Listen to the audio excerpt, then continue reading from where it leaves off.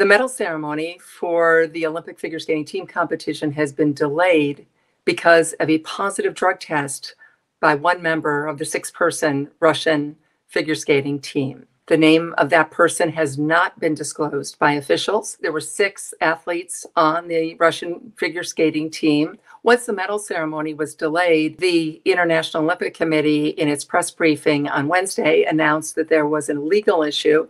The situation arose today at short notice, which requires legal consultation with the ISU. You'll appreciate, because there's legal implications involved in this, I can't really talk very much more about it at this stage. Hopefully we'll be able to give you an update during the day, or we will give you an update during the day. What happens next is uncertain. Right now, the medals are Russia, the U.S. winning the silver, and Japan winning the bronze. But there are questions of, will now the medals be taken away by the Russians? We don't know that yet.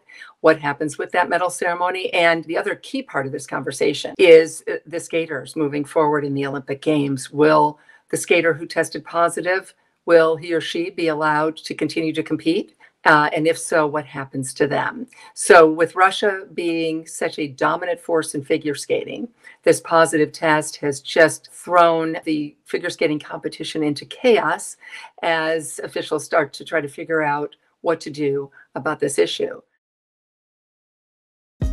Hey, thanks for watching. If you like this video, check out these other videos from USA Today to stay up to date with all the latest news.